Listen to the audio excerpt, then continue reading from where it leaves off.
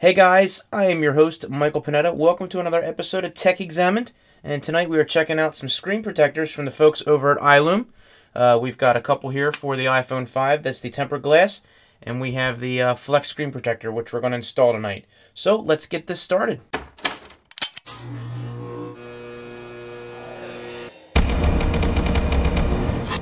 Alright guys, so taking a quick peek at what we got here with the tempered version. Obviously you have the reinforced screen protector here. Glass screen shield doesn't flex as much as the Flex, obviously.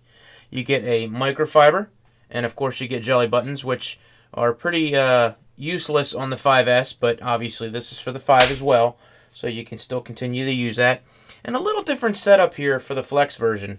You have your extremely flexible screen protector, and very resilient glass, as well as a couple dust remover stickers, a hinge tape system which allows you to install it, microfiber, and instructions on how to do that. So of course I got to try it their way, right? I have my way of doing it, and we'll see exactly how their way goes and if it's something that I can try out. So we'll just kind of speed through it. You can laugh at me, but really is no sense in talking it because I'm probably going to be cursing through most of it. So let's get it started and tell you what I got afterwards, what I thought, and, well, you can see me do it. So let's get into it.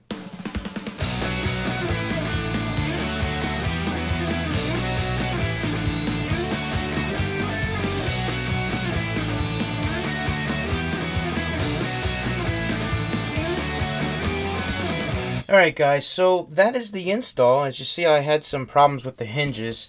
I felt like they weren't sticking to the side of the iPhone, and because you were only using up so much, I felt like they weren't sticking and it wasn't really giving me the leverage that I needed to keep it still. So I just went back to Old Faithful and did it the way that I usually do it, and thought I had a little dust underneath the screen there, but it might still be there. I might have to mess with that and get some tape out. But it just may be the fact that it's not sitting. It keeps going away every time I work at it, so it looks like it might be going away there. But damn near perfect. You can't tell that there's a screen shield on there, and it seems to work pretty well. There's no issues. Obviously, with making it feel weird or anything like that at all, it definitely is nice and smooth. And I got my fingerprints all over it, so I'm just trying to keep it a little bit cleaner at this point. But it does look good. I'm extremely happy with it. A very thin screen shield on there. You're definitely not feeling like there's much of a lip at your button when you're using it. Like you have on the screen shields that are on there, the glass screen, which you would have on the other one. The tempered glass would be a little bit of a stretch, but that's something that we'll have to try out. I'm going to try this out for a couple days and see how it holds up to the wear and tear, and try out a couple cases and see how it holds up as far as the cases that may come over the edge of the phone, and see how well it is, since it's so thin, and you saw how flexible that was.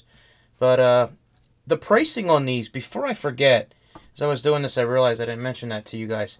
$16.99 I believe is the price on the Flex. And, if you're able to use these tools a lot better than I was able to. They're definitely very sticky, but I think when I took it off, I put it head down here at the button and I moved it a little bit, and I think I killed the stickiness of it, and it wasn't holding all that well. Also, if you're at the edge somewhere and you're able to put more on the side and, equal it out as is on the kind of like the whole hinge effect, you go more towards the middle, and this is where it would fold over to screen.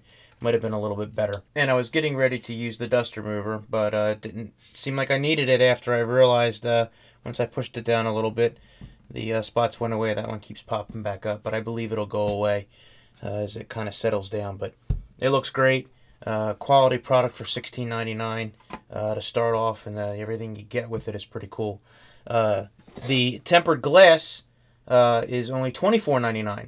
So they tout value with these, and I'll come out and say it. Spigen is a little bit more expensive with their glass screen shields, but the quality is there. Definitely not going to knock it, and I think iLOOME may have something here. It is definitely a nice screen protector all around. So, you know, like I said, when I said top 3 favorites when I mentioned Spigen, you know, I think iLOOME might be in there as well. And, you know, we'll give it a little bit of a torture test. I've definitely done that to Spigen, and I was extremely happy with it.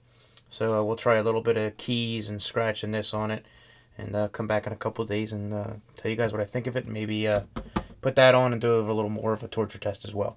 So guys, that is it for me. iLOOME, thank you guys very, very much for sending this out. Like I said, Mr. Double D50 had a video that he did this on the S4, and he's very happy with it. We'll see what I think. So you guys have a good one, and I will talk to you later. See ya!